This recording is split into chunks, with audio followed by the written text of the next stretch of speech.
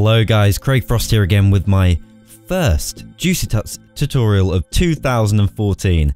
It's been a while actually since I've done a video, so I'm feeling a bit rusty here, but bear with me. Today we're going to look at how to install a Windows partition via Boot Camp on a Mac. So let's get in here. I'm going to try and do this as quickly as possible, but if I'm going too fast you can always pause the video. So the first thing you're going to want to do, not a lot of people say this, but the first thing you actually want to do is insert a flash drive. So I've done that here. You can see I've inserted an empty flash drive. It wants to be empty, you don't want to lose any work. Open up Disk Utility, select your flash drive, go onto the Erase tab and format it as MS-DOS FAT. You can name it whatever you want, leave it untitled is fine. Now this will allow the Windows partition to read your pen drive when we want to install drivers, which is the next stage and is actually the first stage of Boot Camp. So you can see it's still a blank flash drive there.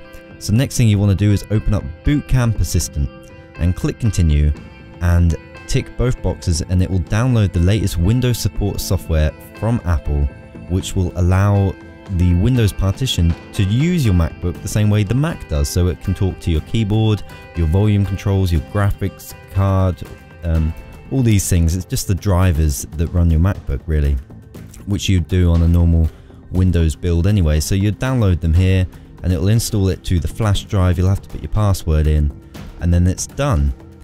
And then just leave your flash drive in, insert your Windows installer disk or flash drive if you're doing it from there, and click continue. I'm going to leave the flash drive in for the whole installation and the actual install disk from now on.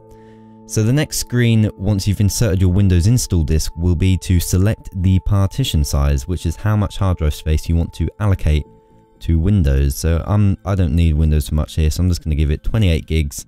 I'll probably uninstall it in a bit. So you'll click install, it will start to partition the hard drive first, and then it will install Windows onto that partition. So if you get any prompts, just click continue. Boot Camp knows what it's doing, so just let it do its stuff. So I've switched to the external camera here rather than the screen recorder, because after this stage Boot Camp will in fact restart my computer, so it'll stop my screen recording. So I'm using the external camera here, so sorry you can't see as well, but the rest of the tutorial will be like this. I'm sorry about that.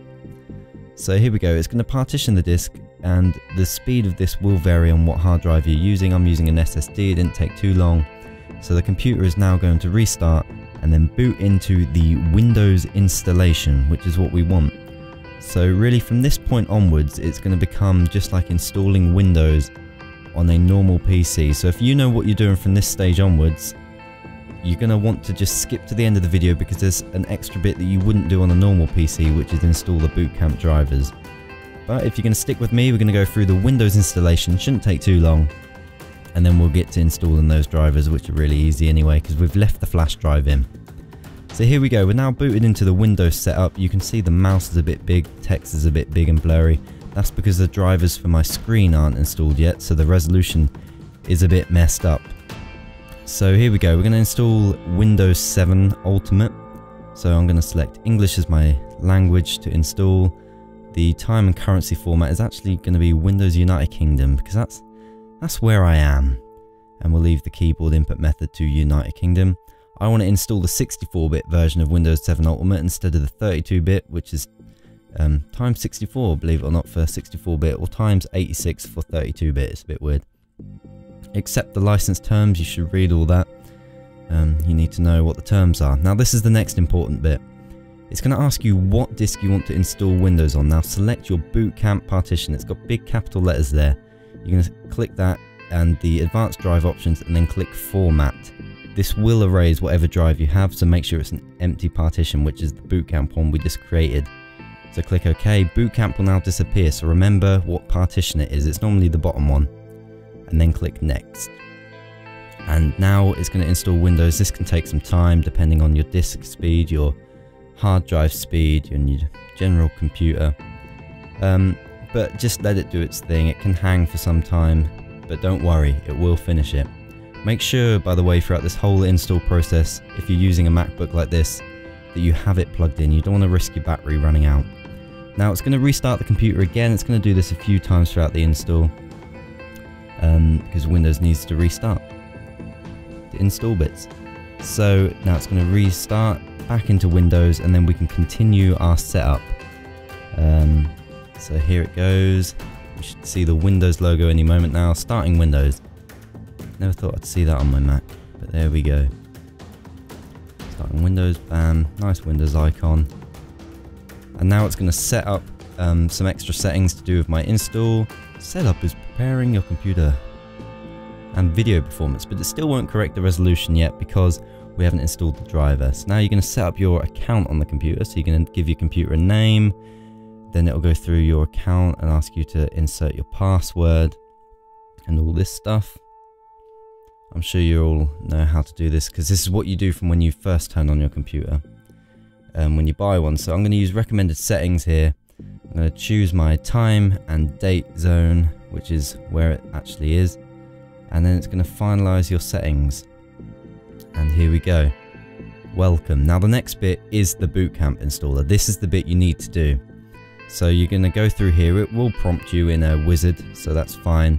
This is going to install all the Apple drivers for your hardware so Windows can use it. So this will be your, like I said, your graphics card, your display brightness controls, your volume, pardon me, don't want to do that in the tutorial. Your volume controls, your keyboard, your Wi-Fi card, all this stuff. This can take some time as well, but when you're done, click finish. And I believe it's going to want to restart when I do this. Yes, here it goes. It's going to restart one more time. So I know you don't want to see my computer restart, so I'll cut this out this time. So we'll come back to on the login screen.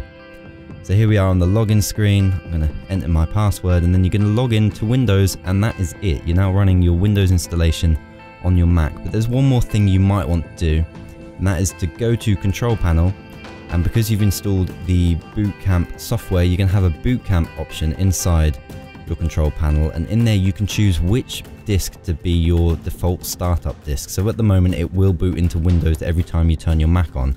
I don't want that. I want to choose when I go into Windows. So I'm going to choose to default to my Macintosh SSD with OS X on it.